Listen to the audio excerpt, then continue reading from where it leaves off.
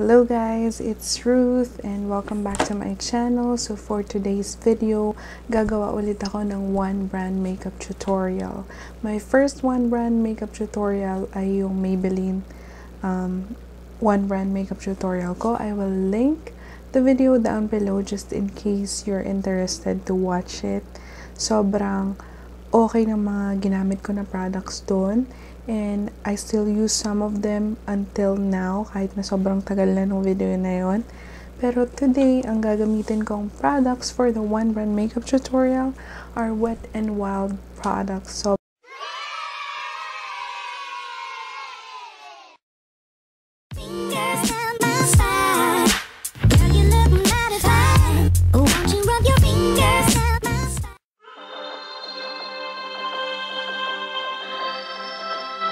So, ang nakuha kong eyeshadow is the color Wet n Wild Color Icon in Comfort Zone. This is what the palette looks like. Meron siyang dalawang transition shades and also meron siyang 8 shades na may shimmer. So, this is the new formula and the new look of their old Comfort Zone palette. I believe their old Comfort Zone palette only has 8 shades, pero mas malalaki yung pans nila and they're all shimmers. Wala silang transition shade. This transition shade right here. Gamitin ko tong fluffy brush from BH Cosmetics.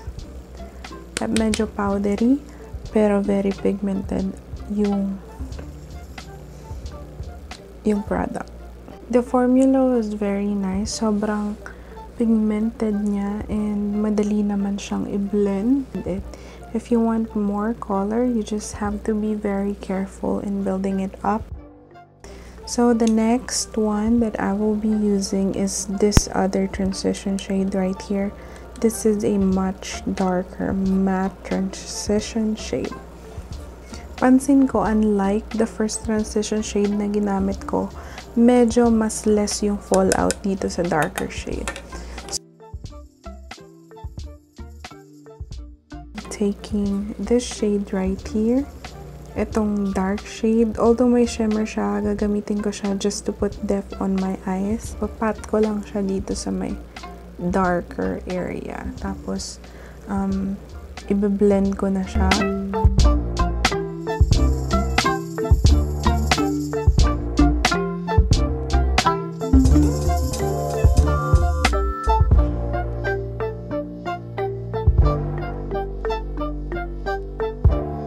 Let me actually cut my crease. Half crease lang. Half cut crease lang ang gagawin natin. And I will be using this concealer from Wet n Wild. It's the Photofocus concealer.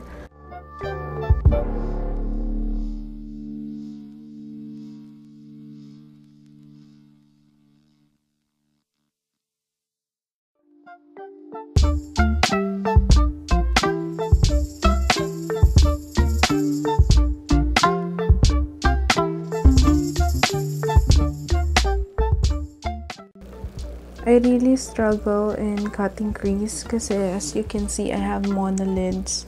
Itong part ng eye ko na to is parang dalawa yung what do you call that? Yung fold nung eyelids ko, and then ito isa lang. I will grab this shade right here, yung medyo dark blue.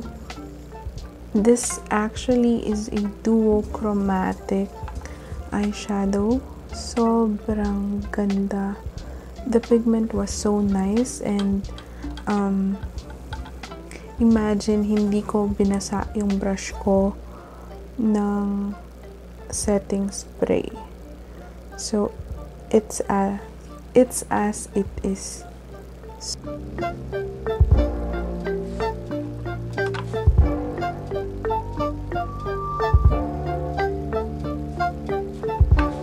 I'll take this Morphe by Jaclyn Hill JH38 and I will be dabbing it into the lightest shade right here.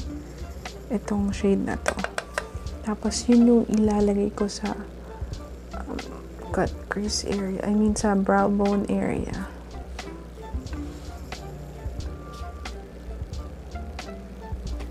So, next ay itong eyeliner. This is the Wet n Wild Get the Skinny eyeliner. So,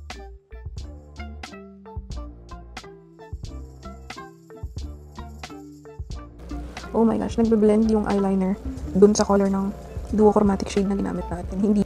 Hindi siya maganda. Pero pagtsagaan na natin kasi naumpisa na. So, next is I'm going to try this Wet n Wild Mega Length Eyelashes. Ito, nakita ko to sa channel ni May Layog. Gustong-gusto niya to dun sa one brand makeup tutorial niya din.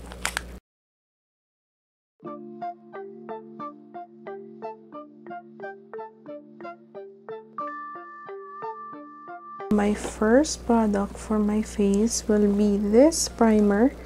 It's the Wet n Wild Dewy Primer. Ito yung pinili ko kasi medyo dry yung skin ko ngayon dahil winter time dito. Pero meron sila yung matte and yung packaging nun is just black. Parehong-pareho pero matte lang siya.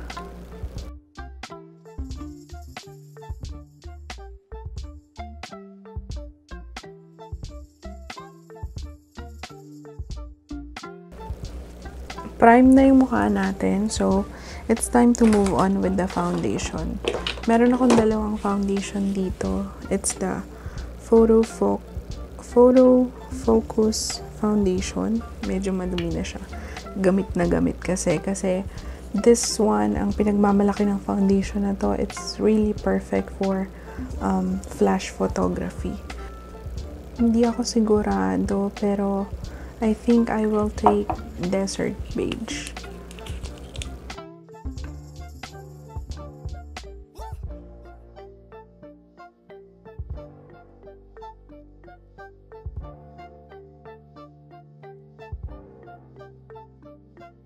I think it's just perfect. Yung ginamit ko na foundation, yung shade na Desert Beige. Kasi feeling ko kung ginamit ko yung Golden Beige, baka magmukha na tayong multo. Sabi nga ni Maring Camille, baka magmukha kang snow pag sobrang puti. Baka magmukha tayong snow. Baka magmukha tayong snow. So, ang gagawin ko for my concealer, recently ko lang to nalaman na mas maganda pala na pag magko-concealer ka, dito mo lang siya ilagay sa may dito. At nalaman ko to kay RB Chanko. If you didn't know RB Chanko, makeup artist siya.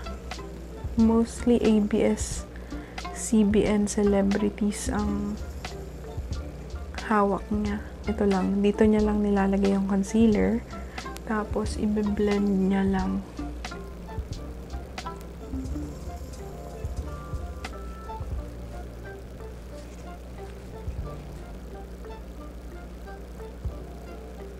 Make sure you blend the nose really well. Ayaw mo naman na literal na nose line ang nakalagay dyan sa ilong mo. Ang gagamitin kong pang set ay none other than their Photofocus powder. And I really love this one. Kasi very thin lang siya, hindi siya thick at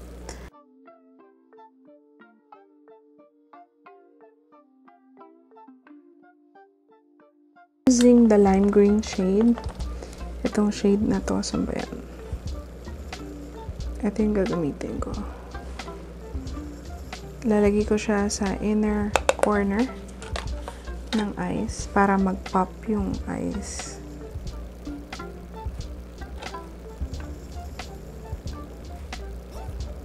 Ayan, ito siya.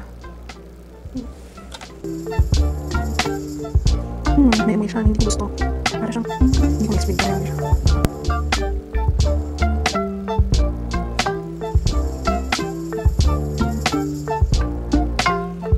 Ang gagamitin ko na blush today is the Wet n Wild Color Icon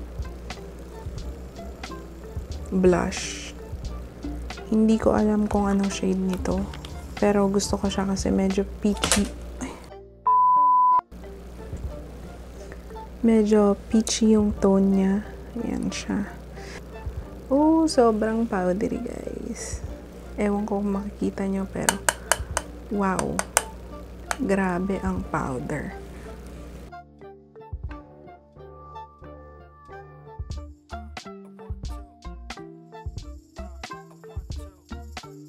Tapos meron ako nitong color icon na bronzer. Si Jaclyn Hill, ang ginagamit niya is yung Hourglass na ambient lighting. Pero wala tayong budget doon. So, gamitin natin to. Sabi, dupe daw to.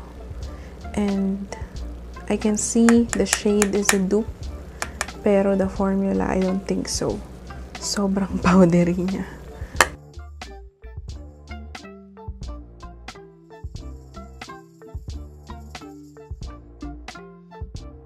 Mostly napapansin ko sa mga Wet n Wild products, maganda yung pigmentation, maganda yung formula, except it has a lot of kickback.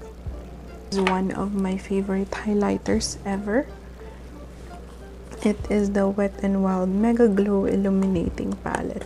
So, ganito yung tsura niya. Meron siyang parang iba-ibang shades. Oops. Yung parang may iba-ibang shades siya. Pero you can use everything kung talaga namang gusto mo. Problem ko lang din dito is it's really powdery.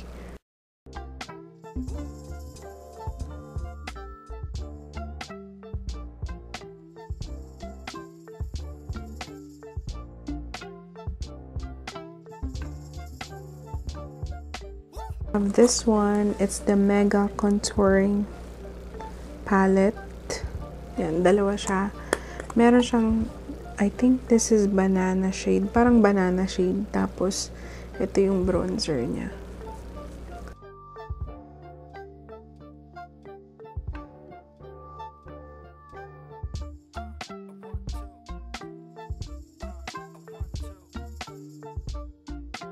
Last step is going to be lipsticks. 4 shades dito. Ito yung liquid catsuit nila. And I really love this. I really love this this liquid lipstick. Sobrang mura lang, affordable, and then sobrang ganda ng quality. Gamitin ko yung favorite shade ko. Ito yung Give Me Mocha na shade.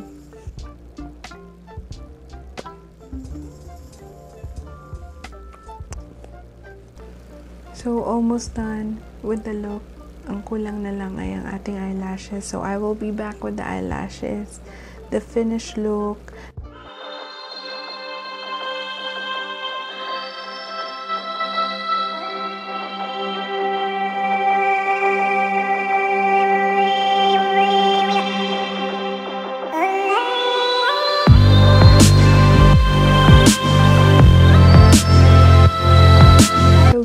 This is the final look. Ang masasabi ko lang, it's so amazing na may ganitong brand na nagbibigay or nagsisell ng magandang quality na product and magandang price. I really love Wet n Wild. Meron lang ako mga thoughts sa other products. So, ang mga products na nagustuhan ko talaga sa Wet n Wild is their palette. Sobrang pigmented niya, although merong may mga kickback, pero normal lang sa mga palette yun. Sobrang ganda ng mga shades. One swipe, especially yung mga metallic foiled and shimmery shades. Talagang very pigmented siya kahit na hindi mo na siya gamitan ng primer. Wet n Wild Contouring Palette. So, itong palette na to, it's really worth the buy. Kasi hindi siya ganun sa sobrang pigmented. Although medyo powdery siya, pero yung pigment niya is tama lang. Hindi siya sobra when you swipe the brush. Tapos gusto ko din tong illuminating palette nila. Sobrang ganda. Very subtle ang glow. Buildable naman siya. You can use it separately or you can also use it all together. With Catsuit. So, itong liquid catsuit nila is very affordable. At the same time, sobrang lightweight and sobrang comfortable sa feeling kapag in-swipe mo sa lips mo. I also like the foundation. Ito talaga holy grail ko din to, especially in photos or picture taking with flash, this is really nice and very perfect. Isa din sa mga nagustuhan ko at nagulat din ako, at tama naman pala si Miss May Layog, itong lengthening mascara, itong mega length mascara ng Wet n Wild. Sobrang ganda niya. It's perfect for everyday, hindi nagka-clump yung lashes mo. Isa din sa mga nagustuhan ko tong powder niya. Very subtle, hindi siya nagki-cake. At medyo may parang luminosity siya. So, it's very perfect pag gusto mo yung glowy skin. Ito naman yung mga products na ayaw ko. Ito yung Wet n Wild na Mega Slim Skinny Mascara. I don't think meron siyang nagawa sa sa lower lashes ko. I don't like this. I know this is not waterproof at may amoy siya. Yun yung talagang ayaw ko. May amoy siya na parang medyo chemically yung amoy. Parang ang tawag doon, yung pangtanggal ng buhok sa kilikili. Ganun yung amoy niya. Ito, this is the worst product ever. Itong Skinny Tip Eyeliner, I know this is not waterproof, so that's one of the downside of this product. And also, when I swipe it on top of the duochromatic color, hindi siya nagstay as black. Nag-blend siya dun sa duochromatic. Parang nag-melt yung shimmer or yung metallic shade na yun with this eyeliner. At hindi talaga siya black. Sobrang trashy talaga nitong product na to. Itong dalawa na to, ang mga blushes ng Wet n Wild, hindi ko naman sinasabi na ayaw ko sila. I just don't like blushes with shimmers on it. Kasi minsan na-emphasize ng mga shimmers yung large pores mo. So, yun lang guys. Sana nagustuhan nyo yung look na ginawa ko. And sana nagustuhan nyo yung review na ginawa ko. Sobrang na-inspired ako sa pag-review ni May Layog sa Wet n Wild product. So, I also tried it. And hopefully, naging successful naman ako. And hopefully, nabigyan ko rin kayo ng opinions ko for these products. Pero if you want, you can try them. Maybe some of the products just doesn't work for me and maybe it will work for you. So, see you again on my next video. I hope mas marami pang videos ako na ma-upload na kagaya ng ganito. So, thank you guys for watching. Make sure you subscribe to my channel and don't forget to click the notification bell down below so you get notified whenever I upload a new video. See you guys!